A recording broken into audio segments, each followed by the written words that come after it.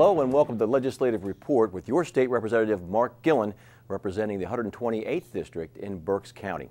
Well, Representative Gillen has said that Berks County is at the center of a particular problem, the solution to which has plagued state lawmakers for decades. And that problem I'm talking about is the incredible burden of high property taxes. So as I welcome Representative Gillen to his program, I'm going to ask you to elaborate a little bit more on that statement. Thank you very much for having me back, Herb. It's always my pleasure to be with you. Let me approach it from several different perspectives. One of them would be constitutional, philosophic. I believe that a person should be secure in their own home. I think that's fundamental to American liberty. I do not think that we should be in a situation in the United States of America, and I'm focused obviously on my district and the Commonwealth of Pennsylvania. I don't think our seniors and I don't think our hardworking families should be confronted with the prospect of being removed from their own home. I can't think of anything more antithetical to the American spirit than owning your home at one level, having fully paid off your mortgage, and then on the other hand being asked to lease or rent your property from the government for $2,000, $3,000, $5,000, $6,000, $8,000 a year, and then be removed from the home that you have paid off the mortgage for, then be removed from that home because of an inability to pay a tax that you don't have the capacity to pay because you're a senior on a fixed income. It denies home ownership to families, and one of the most stabilizing influences that we have in this culture is home ownership. We live proximal to Reading, where there's over 50% rental housing stock.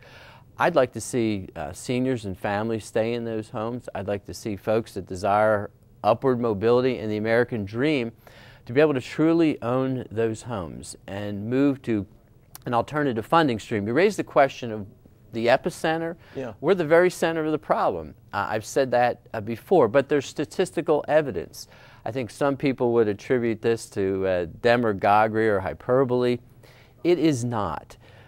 We've looked at census data, and the Tax Foundation has put some of this information together. They studied 792 counties in the United States of America with populations of 65,000 or more, and we're about 411,000 in Berks County, so we were a qualifier for the study. And I asked people, where would you think we ended up in that study? Nearly the top 10%, and high numbers aren't good numbers in terms of property tax consumption as a percentage of median income. Because what really matters here is when you look at the property tax, what is a person's ability to pay? And we're nearly the top of the heap in the United States of America. And we rank 4th in Pennsylvania based on the statistics that I looked at, and the freshest numbers that I had to kind of paint a mosaic of this challenge and problem are several years old. But I suspect it's probably only got worse for Berks Countyans. And as you mentioned, this is a problem that really attacks our seniors who are finding, and we've all heard these incredibly sad stories about people who lose their homes over a few $1,000s that they owe. Someone else kind of swoops in and picks up that property. It's worth far more. And the payments that these folks would make, if you divided the property tax bill by 12 in the monthly payments, actually work out to be higher than their mortgage payments they made when they were paying off the property. Right. And I think it falls far short of the mark to say that we're going to reform this system or we're going to reduce your property taxes. I think we have to move towards elimination. I think of my own mother, she's 85 years old, and look at the diminished income, meager Social Security without any outside help or influence, at least beyond her family. But if you look at another influence, and I think this is toxic in Pennsylvania, we've got a number of young people that graduate from our colleges who have skills that could make significant contributions that decide not to stay in Pennsylvania because of the punitive property tax, and they move on to other places where they can actually own their home. So we have a substantive problem here, but George Mason University looked at this by virtue of a study. They analyzed what is it that pushes people out of a state from the tax side of the equation. Now, there's a variety of reasons why people leave a state. You're probably going to head to Florida at some point. You want warm weather. Well, it may be grandchildren. I would agree that it isn't the only influence. But when you look at tax influence, and you look at income tax and sales tax and property taxes, and you look at the menu of the taxes, and you say, what is it that propels people out of a state at the highest rate?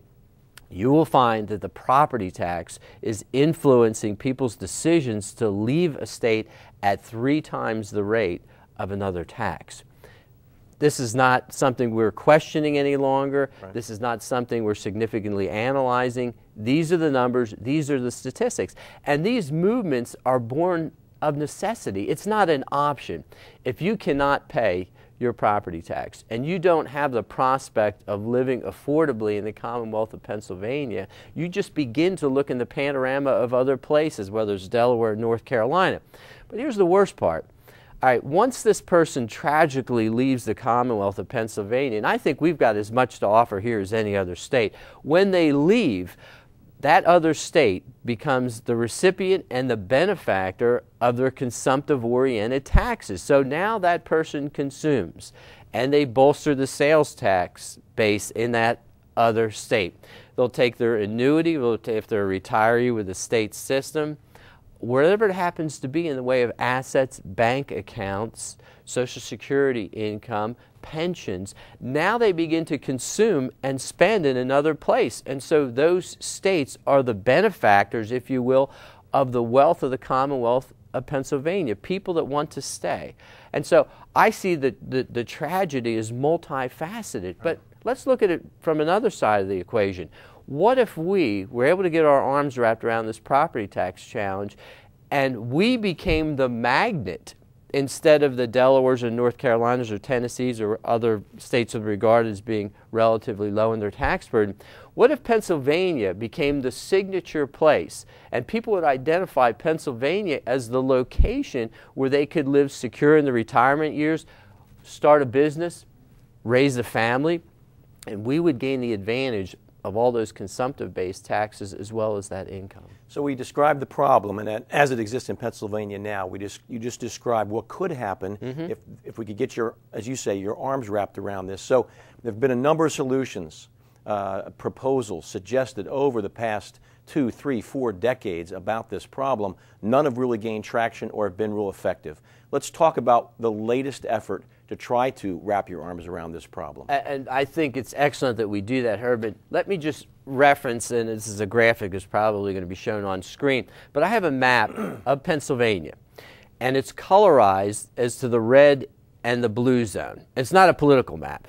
The blue zone would be school district tax collections that were relatively low, a low property tax burden based on the school property tax. You would see most of the Commonwealth geographically in the blue zone. The red zone, centered mainly around the southeast quadrant of the state, of which Berks County is the epicenter of that. From 1991 to 2005, many school districts in our county have experienced property tax increases of 200% or more. Now, I say that because there's distinctions in different geographic locations in Pennsylvania. Therefore, the approach is going to be somewhat in contrast once you look into a rural Pennsylvania county versus a more populous southeast Pennsylvania county, and therefore it's going to influence that legislator's voting pattern with regard to the problem. Now, I said we're the epicenter, and I think the chart, the graphics, the numbers, statistics actually bear that out. But what we have to do with any plan that's looking across the board is to pass it out of the State House, out of the State Senate, and procure the governor's signature. So we have a variety of products out there. I think the art of getting this done is to satisfy people in the red and the blue zone, if you will, and I think that has proven to be the challenge. I sat in on a finance committee hearing just the other day, Seth Grove's Bill 2230. Representative Jim Cox, a friend and colleague from Berks County, has House Bill 1776, and as of this moment, it's not in a text form, but I've discussed it exhaustively with him in principle. Representative Calda-Jerome from Berks County, a good friend who represents Reading, has another product. Representative Darrell Metcalf has another property tax product, and all of them do slightly different things. Now, we could chew up the rest of the program here with what each of them do, but let's take a look at a couple different approaches, and then I'll express my preference right at the beginning. Okay. I would like to see a statewide mosaic in terms of the approach to the property tax, because I said at the onset, this is about core values. This is about freedom. This is about the Constitution. I think somebody in Elk County ought to own their property free and clear just as much as someone in Berks County. I want that. I'm not interested in a nickel's worth of property tax. I'm not interested in renting from the government at a diminished rate. I'm not interested in a lower lease number from the government. I think the properties ought to be free and clear. That applies equally to the school-based property tax. We would all associate school-based property tax as being probably the most onerous. I got my tax bill recently from the county and the borough in the aggregate, and later this year I'll be getting my school-based property tax. That's the one that I really fear. It's a bigger number. And so I'm interested in property tax elimination across the school, the municipality, your local borough or township, as well as the county level. Of course, you say, well, that sounds like a pipe dream. But if I were czar for the day, this is my goal, that's the target that I have to shoot at, and if I could wave my legislative magic wand, I would target elimination based on my view of the Constitution and philosophical approach to freedom and being clear of the burden of the property tax. So when you take that money away in terms of eliminating the property taxes at all levels, school, county, municipal, there's a hole that left to be filled. What's the best way to fill that hole in your mind? Well, most discussions begin with what are we going to substitute this amount of money for? What are we going to replace this with? And I'm a little bit at variance with the approach that says in a static way, we've got $10+ billion here that's got to be replaced. What are we going to tax the people with? I think we need school finance reform. I think we have to look at cost controls. I think we have to seriously look at mandate relief. We've got to look at the cost side of the equation first. We've got to find ways to reduce our costs, because if you have this level of explosive growth in governance, we're going to get punished by a different tax. Now, I would assert that the property tax is the most onerous, and I've delineated the reasons why, but we have to get our costs under control. And I think the seriousness about that discussion has not been a prominent feature of the debate. And I would like to raise the profile and the threshold of that discussion in the public psyche. You look at personnel costs, for example. Look at pension costs, and they're exploding. And we're going to have legacy costs even if we move eventually to a defined contribution plan. Once we look at our actual cost control, then we flip to the side of the equation that most people are discussing, and that's the substitutionary principles. So from where you stand, leaving that hole after you eliminate property taxes isn't just a matter of finding another tax or increasing another tax, consumptive tax or whatever, to fill that hole, but maybe decreasing the size of that hole by controlling spending as well. I think that's exactly the approach that we need to take. And if we don't take that approach, this whole process is going to be born for disappointment. I don't see any alternative but to reduce the size and the cost of our governance. Now, we can take a moment to introduce some of the concepts that are out there, enhancing the sales tax, for example. I'm not embracing any particular tax approach. I want to see the cost controls first. Others have discussed a personal income tax, an earned income tax, a tax on services. If you look at the menu of the options that are out there, that's where most of the heavy lifting obviously has to be done, because those are where most of the dollars are. Let me have you hold your thought right there. Let's take a short break. When we come back, we'll wrap up our discussion on property taxes and some things we can do maybe to deal with those and some legislative solutions that are out there, but also deal with some financial issues on the state budget side as well. We want to talk about that as well. So Representative Mark Gillen will be back, his legislative report, in just a moment.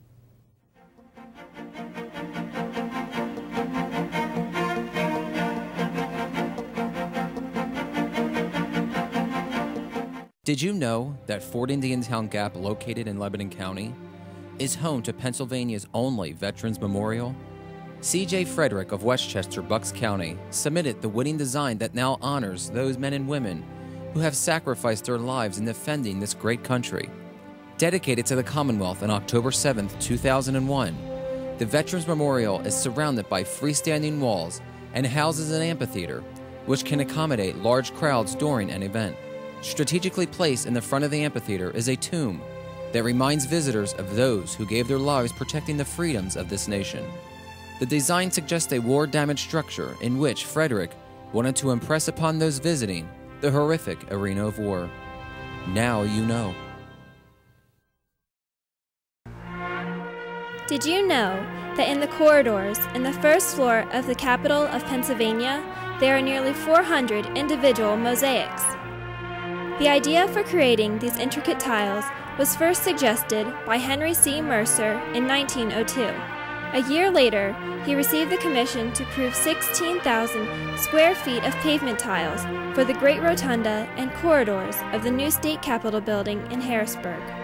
Mercer set about designing subjects for approximately 400 mosaics. He chose as his general theme the history of Pennsylvania, and he soon realized that his tiles could tell stories. Although the arrangement seems random, the mosaics are very thoughtfully placed in the floor. The tile sequence is roughly chronological, beginning at one end with the scenes depicting the Native Americans. The mosaics progress into the story of European habitation in the New World and encompass the Commonwealth's triumph through process and intervention. Now you know. Welcome back to Legislative Report with your state representative Mark Gillen, representing the 128th District in Berks County. We're talking on this program about property taxes, about the high burden of property taxes, how it affects the lives of people in Berks County, especially seniors on fixed incomes, and we're also talking about some potential solutions. Now, before the break, we talked about kind of set the problem up, what you believe is the answer or where the answer lies in trying to solve property taxes. But let's talk about some specific bills that are out there now, one of which you co-sponsored, which is a potential solution to the property tax issue, and that's one represented by, or introduced and sponsored by a colleague of yours, Representative Seth Grove. Yes, Seth has introduced a bill, House Bill 2230. It got an airing before the Finance Committee, and there was quite a bit of intense back and forth on this. I think legislature is seriously interested in a solution, but there's certainly some debate about what's going to fix this problem for people all over the Commonwealth of Pennsylvania. Seth's approach is local option oriented. That would be an enhanced county sales tax. We already have an enhanced sales tax in several counties in Pennsylvania, most notably in Philadelphia, and by referendum would give the opportunity on the personal income tax or the earned income tax side to vote an increase for commensurate reduction in property tax. There hasn't been substantial appetite for the latter approach when given the opportunity to increase taxes in those areas.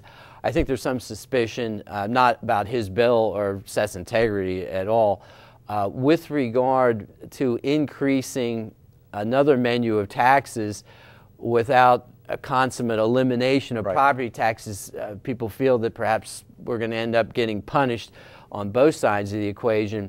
I think the local option ought to be given careful consideration if we cannot get something consummate across the finish line throughout the Commonwealth of Pennsylvania. I know that I was the jury commissioner of Pennsylvania, Berks County, and I was able, working with the legislature, to eliminate my own position in Berks County. Not too many people do that, eliminate their own jobs. You know, your family kind of questions it when you come back home. I've eliminated my job, but actually it took many months for me to do it. But 7 months into my elected term, I sat down with then Governor Mark Schweiker and signed a jury commissioner elimination bill. The legislature empowered us in Berks County to have a local option approach. Of course, now that I'm in the legislature, I co-sponsored legislation to allow any county in Pennsylvania the opportunity to eliminate that elected position of jury commissioner. So that's a local option. 1776, House Bill 1776, which at this taping right now is not available in a text form, but I have discussed extensively with the prime sponsor of the bill, Representative Jim Cox, the implications of the bill. That would be an approach that would be statewide and enhancing a menu of taxes working toward the elimination of the school-based property tax. Representative Metcalf has worked on legislation in the past that would approach all of the taxes. That would be the school-based and municipal taxes for elimination of property taxes throughout the Commonwealth of Pennsylvania, again relying on a mix of alternative taxes. I would say philosophically, I'm most comfortable with consumptive-oriented taxes because I've got a choice. When I go to the dollar store or Walmart or a higher-end store, I've got a decision-making process that I enter into there. And though I've got 4 daughters, some would argue, well, Mark, you know, you've got young children and they really consume mostly food. And I don't envision any scenario where I would support a widespread tax on food. Not just because I've got 4 daughters in the house, but we certainly don't want to punish people who are in need of necessities. And so I think we need to look at enhancements on the sales tax side of the equation. Certainly an expansion would be appropriate under any one of these plans. And depending upon the mix of enhancements or broadening the sales tax, some have even suggested of actually raising the sales tax number. It creates problems, though, with regard to border regions, where you go down to Delaware County and you can cross-border it into Delaware, and they don't have that type of consumptive tax model. And so for every plan, there's going to be a litany of tweaks. I've said before that when you're done writing your bill, it's probably going to land on the cutting room floor rather quickly. Right. And I think that's the destiny of these bills, which that shouldn't dissuade anybody from the process, but I think we realize that whatever the product is, it's going to be substantially amended, it's going to be tweaked, and there's the rule of unintended consequences. Once a bill eventually is passed, there's going to have to be some recalibrating when we look at it and it goes down the highway of time. I want to wrap up our discussion on the property tax issue by just pointing out a problem that I think lawmakers, one individual lawmaker, at least in the House of Representatives, who's one voice out of 203, what they're challenged with when they're trying to solve a problem like property taxes. I don't think there's any issue that epitomizes the challenge more of trying to come up with a solution that fits the entire state, which is 67 counties, which is a very diverse state. Some counties are wealthier, some counties are poorer. Some counties like the fact that their schools, they love the fact that their schools are funded through property taxes. They have no issue with them. They can afford them. Some counties, people are being are thrown out of their homes because of property taxes. So just the challenge, comment if you would for me on a second, on the challenge of trying to come up with something that fits every county and build that consensus to get something to pass. You have disparate school funding formulas. Right. Some of the most intensive problems, ironically, don't exist in the urban areas. They're substantially well-funded by the state. I know that in our urban core, Reading's millage on the property tax side, school-based property tax, is substantially lower than other parts of the county. And so even within a region, you're going to have disparate perspectives on how this should be approached, but so much more statewide. But I like to put a human face on this. I spend a lot of time in the community walking, jogging, interacting, riding bicycle. It's not a day passes where I'm out in the community, someone doesn't stop me in the food store or just in a recreational endeavor. And the human face that I see on this, I think there has to be something that tugs my heart, that I've got a constituent out there that's on the very edge, that's going to lose their home soon unless something changes. I have constituents out there who say, Mark, I'm going to leave the Commonwealth of Pennsylvania. I may leave this community and go somewhere else because I can no longer afford to be there. And I think there's an ingredient that's oftentimes missing in a sterile discussion, that we have men and women, seniors, working families, children attending schools. They'd like their children to finish in those schools. They'd like K through 12. They want that experience for them. But this property tax burden is denying our communities a wholeness, a homogeneous sense of community that everyone is looking for. When I moved to a small town, I enjoyed the fact that we had people that were there for generations. And there's something about that place that they liked. There's something about that place, they wanted to raise their children and grandchildren there. And some of those very same people are right now at the cusp of being forced out of a community that they're literally their ancestors grew up in. And if there's anything that I can do as an elected official to make a difference in that realm, it behooves me to move rapidly towards a solution. Well, we're going to have to leave the property tax discussion for now. We can continue that at a later date. But I want to take in the final couple minutes just a little time to update people on our state budget. We have a brand new state budget proposal out there. It's going to take effect at the end of June. That's being hashed out right now. Appropriations Committee in the House has had hearings. All the state agencies have come in and offered their defense of why they need the money that they need. Just in these last minute or so, just tell us quickly where you stand with your budget priorities and what kind of budget you're going to be fighting for. Well, I said at the beginning of this discussion that we had to look at our spending. And I think this administration is looking at spending, and it was born of necessity. Our income is down, our expenses continue to rise, and there was a recalibration that was necessary. The people that I talk to in the community are no longer interested in tax, borrow, and spend. We have to move past that. We cannot put this burden on the next generation. And so as much as anything else, I'm going to be looking for a leaner budget. Is not to say that we won't recalibrate inside of these proposals. I'm a graduate of Kutztown University, and I was with the president, Savalos, at the appropriations hearing meeting. I spent time with him afterwards.